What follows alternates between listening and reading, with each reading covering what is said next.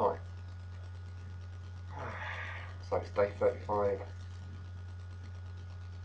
in the morning.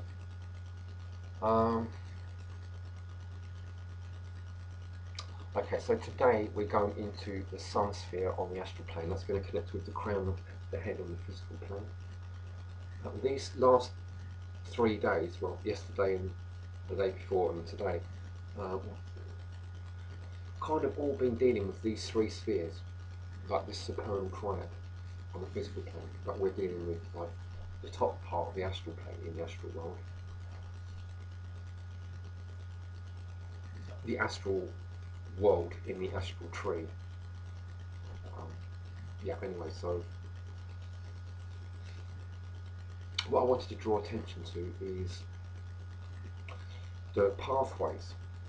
Now, the pathway from Mercury to Venus is the tower, and another name for the tower is the house of God, and the ruler of this card is Mars.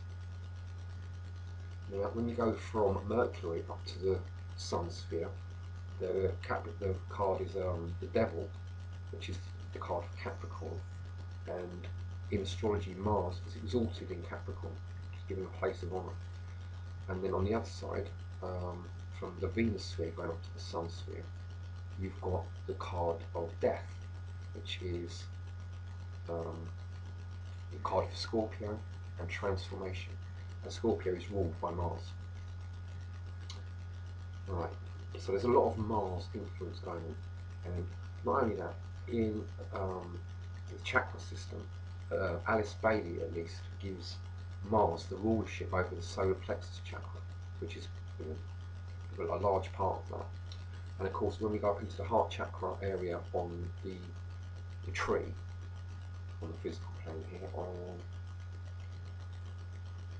it governs, you've got the Sun, Mars and Jupiter, so you've got again Mars appearing here.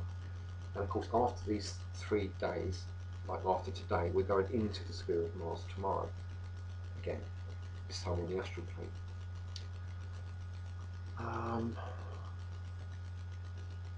So there's a lot of Mars stuff going on, and Mars is obviously the planet associated with the sphere of severity, so there's a certain amount of severity that you might have noticed, and I've noticed anyway, dealing with all this stuff.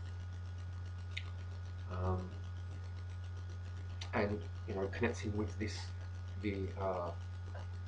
moving from the astral plane up into the mental plane.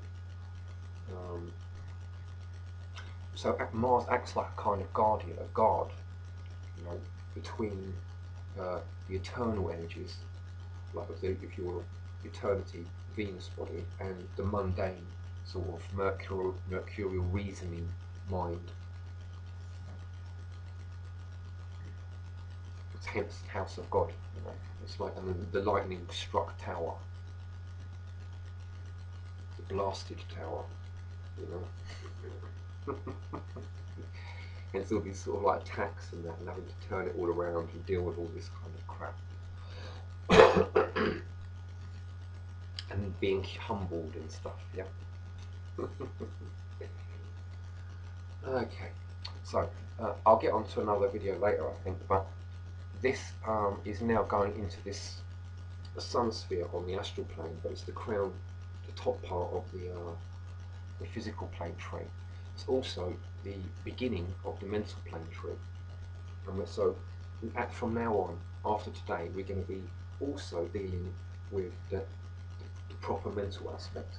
Now, when you start dealing with this mental aspect and this crown chakra, we're going into the mental plane.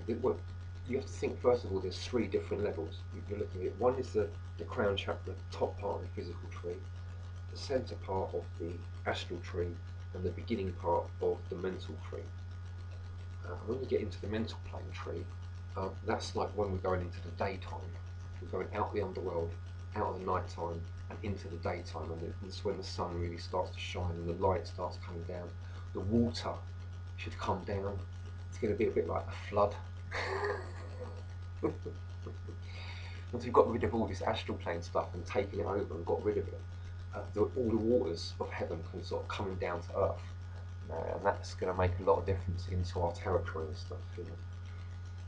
We'll start seeing real tangible differences in that, I imagine. Yeah, so that's something to bear in mind. Just a little kind of taster for today. I'm fasting today, so it'll be fun for me because I haven't really fasted for not deliberately before.